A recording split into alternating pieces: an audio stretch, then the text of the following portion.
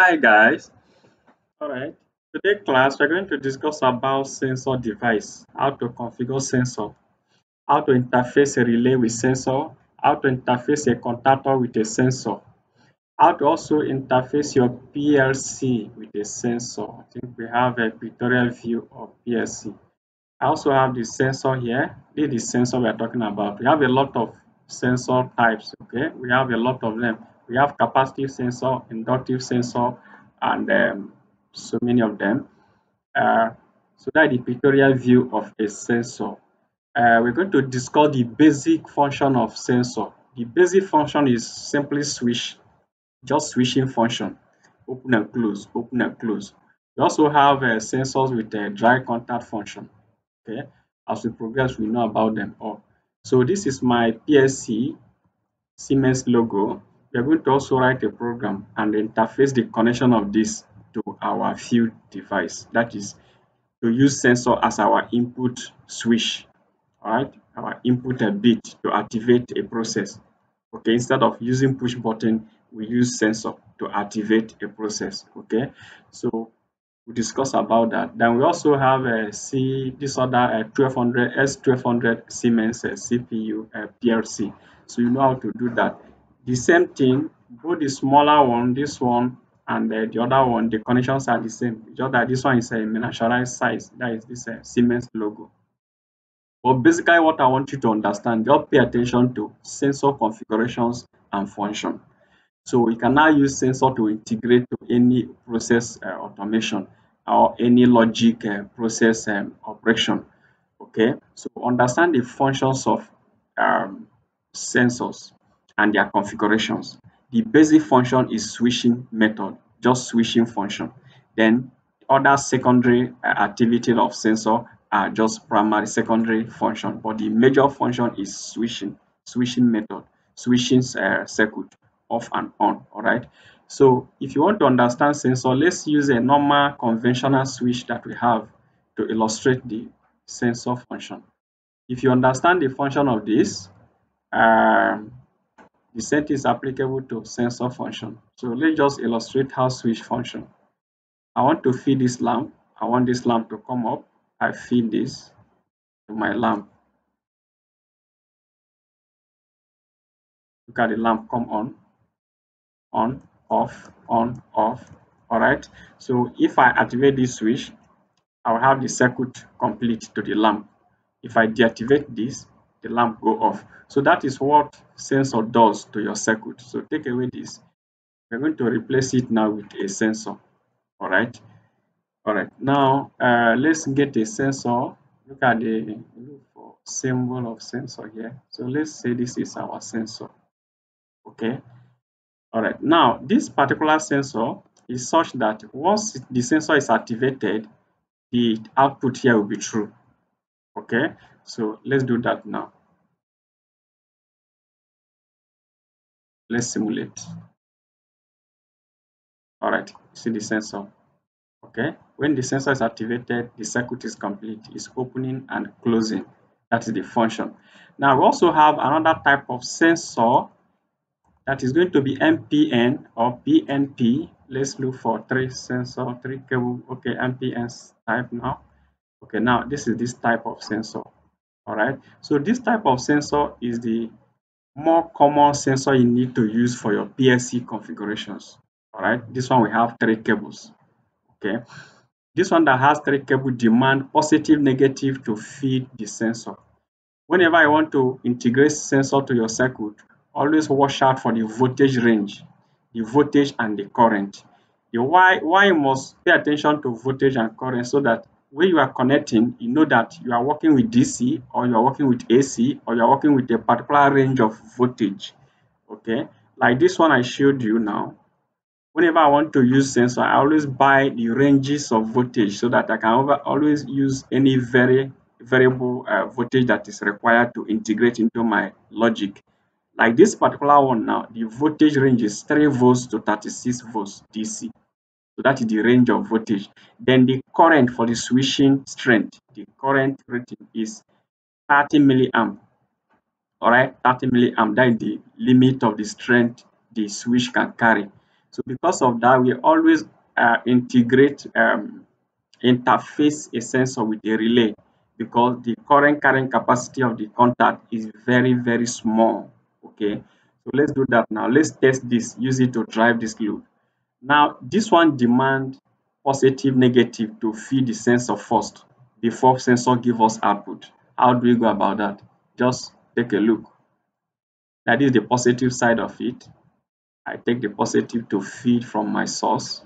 If I'm using the same voltage, I also feed my negative. Now, the requirement for the sensor is complete. So it's now left for the sensor to give me its own requirement. That is giving me this output. So how do I get the output from sensor? I will now get my output from here and feed my lamp. All right, take away this. All right, so this is the configuration for 3 terminal sensor. So in that case now, I've inputted positive to the sensor, negative to the sensor. Sensor will now give me positive out. How do I know that the sensor will give me positive? When you want to get a sensor, check for the nameplate. Look at this. This one say PNP. PNP simply means positive, negative, positive. So in that case now, PNP means that sensor is going to transmit positive to your output. Let me repeat again. Let me make it more elementary. PNP and NPN. Just pay attention to this, okay? If this sensor is of PNP type, that means the output that sensor is giving to me that I'm using to control my circuit is going to be positive signal. It's going to be positive signal. So in that case, this sensor is syncing sensor. That is the configuration connection, syncing sensor. I repeat again, if I buy a sensor and the sensor is written PNP, that means the transmitting signal from the output from the sensor is going to be positive signal. So I'm going to get positive from the output. Then if I get a sensor and the sensor is written NPN, that means the output coming from sensor is going to be a negative signal.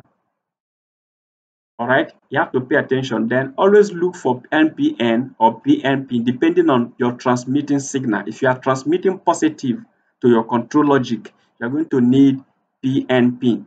If you are transmitting negative to your control logic, you are going to need NPN. So depending on your configuration, okay. All right, so if that is taken, take away this. So we are going to practice the two, both PNP and NPN. But before then, let's now illustrate, simulate this. I've taken output here, positive signal is coming out from here, positive signal. All right, let's do that now. Look at it, it's on now. Look at, it's giving me positive signal.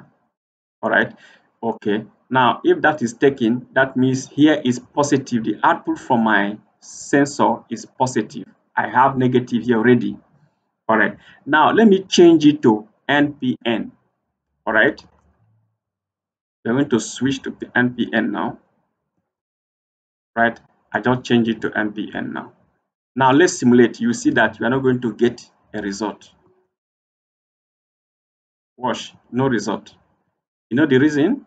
All right, no result because what I'm getting from here is no longer positive. I'm getting negative here.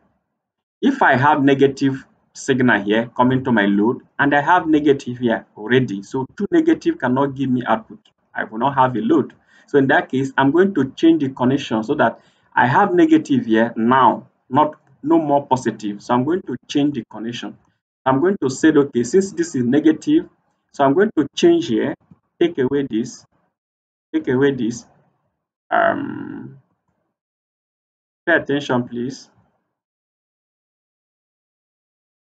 All right, I'm going to take away this, change this to positive. So watch the way I do that. So since I have positive here already, so negative here already, so let me send this one to positive.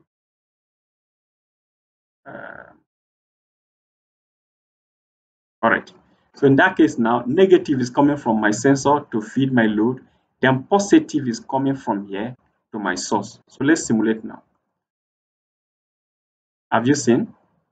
Take a look, I have output now. Now, the previous exercise we did when we get positive here is called syncing sensor, is syncing connection. Then this one now is sourcing connection. This one is that sensor give me negative, so I'm sourcing. If I change it the other way around, the first one I did, I'm syncing. Okay, so don't just allow the English, the language of syncing sourcing to confuse you. You just the conventionally switch function of this sensor is a switching function. It does switch, neither is disclosed or closed. Either is giving you negative to complete your signal or is giving you positive to complete your signal. So that is the name syncing sourcing. Don't allow syncing sourcing to bother you. I just illustrate it here. Okay, I just showed you the difference between the sourcing and syncing. Okay, what I'm going to do again to make it more elementary so that you understand it again is, let me change this to another lateral sensor. Okay, let me change it now to lateral view. I just change it. I think this one now is what you normally see in your day-to-day activity. Okay, so I take away the other shape, the elevation shape. So now let's still work it again so that you can quite agree with me that sensor simply means switching function, open and close. Okay, I still have my supply here. So this is the sensor and this is the output. So let's do again so that you will not be confused. I send my positive here, I send my negative here. Okay, I want to power my load. I have negative here, I feed my load. I need positive. Positive come from my sensor. Why I change it this way? So that the three cable, you will see them facially coming direct instead of coming diagonal and the opposite cross form. Okay. All right. Now, this is my positive, this is my negative, and this is the output coming from my sensor. And that as output is positive signal. So let's find out. It's not coming up, man. Okay, let's see if that is negative signal. Okay, we are on PNP. Let's go NPN. Let's go PNP. We are on NPN. Okay, let's see now. Let's change it down. All right, you see, I have my power. So let's change it again to NPN. All right, simulate now. It will not work. So you have to change your logic again. So in that case, this one is negative. So I don't need negative because I have negative here already. So what I'll do is to take away this and now feed this my negative here and come up to take my positive.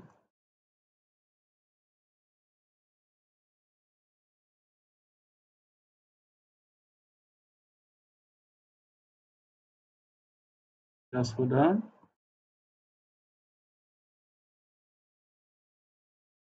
I feed my positive here. So I change this polarity. Okay. So let's test now. You see, I'm on now. So this is how you understand sourcing and syncing. It's another method too. Now, let me just give you a preview of how switch looks. Sorry, on how to use this uh, sensor to activate our relay. Like I told you, whenever I want to use a sensor, check out for the voltage and check out for the current rating of the transmitting current. Like if I have 30 milliamp, is very small, the current is very small. So in that case, I cannot use this type of sensor to activate 400 amps contactor. Okay, because 400 amps contactor, the coil may be close to 200 watts. I know it's an inductive load. The coil of a contactor is a purely inductive load because it's a transformer. So in that case, I cannot interface my contactor directly with my sensor. So in that case, I will interface with a relay first. The relay now give me power to the contactor coil. All right. So let's see how we can go about that. We are still using our sensor. Let's change it to PNP. We want to use positive signal. Okay, this is my sensor. All right.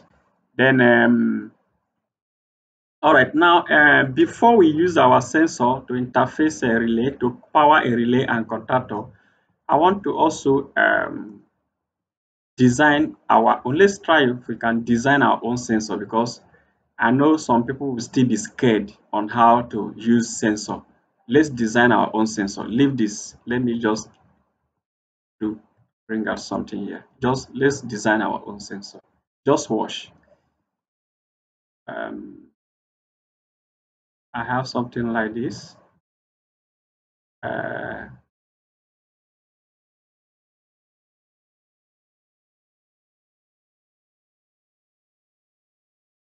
I have something like this.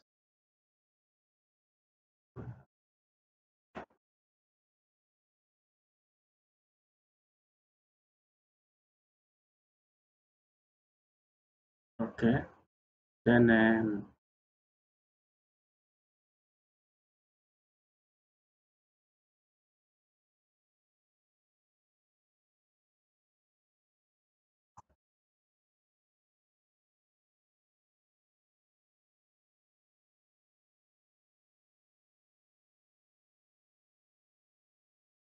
just watch I'm doing. I'm trying to create the composition of that sensor. The internal composition is what I'm trying to give to you now.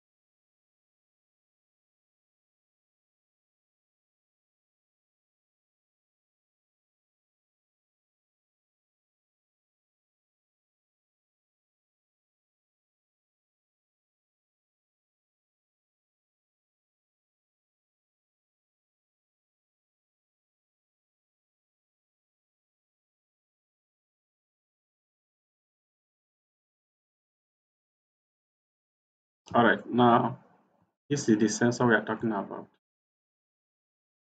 This is the sensor. Now watch. This sensor demand negative here, also demand positive here. Then the sensor will now close here and give you output from here. All right. Let's take away this and make it. Let me make it positive. Anyone can go anyway. This one can go. It can be negative or positive. Okay. This is the sensor. Okay. This is the sensor. Then this is the lead. This particular lead here. This 1, 2, 3 is what I have here. The center one is the output. This one is negative. This one is positive. All right. So we are going to do that and use it. Supposing here is sealed, the composition you can't find, you can't see the switch inside. I'm trying to give you what is transpiring right inside the component is what I'm trying to create inside here. Okay. No, not exactly, but because we have some semiconductors, transistor, and ICs and so on, integrated circuit put together to create that function of what you have from your output. Okay, but I'm trying to give you the switching function of the sensor. Okay, all right. Um, this is what I have as the sensor with 3 leads out. So I want to use this to power a lamp. So I get my lamp, I put my lamp here. Okay, so I want to use this to power my lamp. So I need a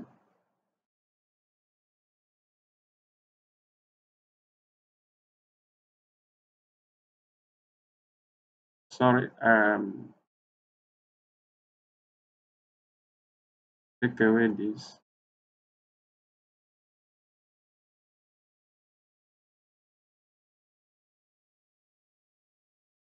Take away this. Take away this. Leave it this way. Okay, so I'm going to feed my power here.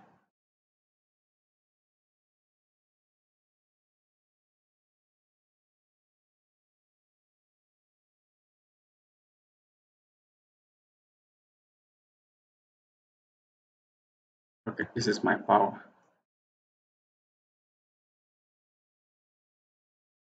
This is negative. This is positive. Or this is live and neutral. Let me use a positive, negative instead of live and neutral.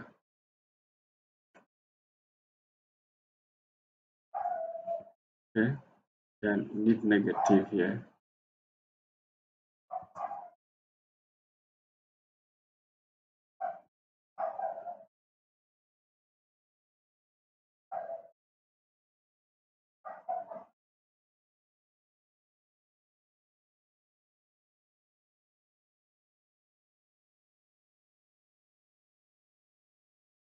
Okay, this is my supply now. So I have to send my positive to this terminal. I have to also send my negative to this terminal. Okay, so that negative here is going to be further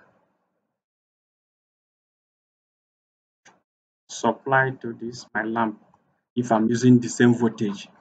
Then positive is coming from here, from the sensor to my load. All right, here is going to be C, and this is the terminal provided from the sensor for you to connect. Your termination will be here, but inside the sensor, what is happening is that the sensor is closing positive signal right inside, closing here. Once the activation takes place, here is going to close to give you output here. All right, okay, you are also aware that this place and this place is the negative and positive supply, which sensor we now use to carry out the function before here will close. All right, so let's do that and see.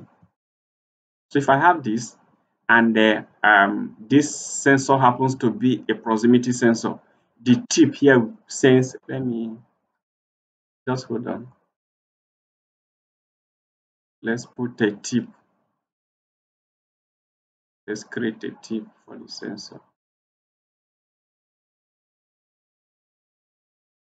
Sorry, let's create a tip this way for the sensor. Okay, this is the sensing tip for the sensor. Okay, when this tip senses the presence of object or a human being, then here will close and give output here. So let's do that now. So if someone passes here to block the view of this tip, here will get operated. Once here closes, you will now have output here. So that is what is happening right inside the sensor. So that is how the configuration of this terminal will be. All right. Okay, you have gotten enough example of these configurations of a sensor. So now let's use the sensor to activate a relay. Okay,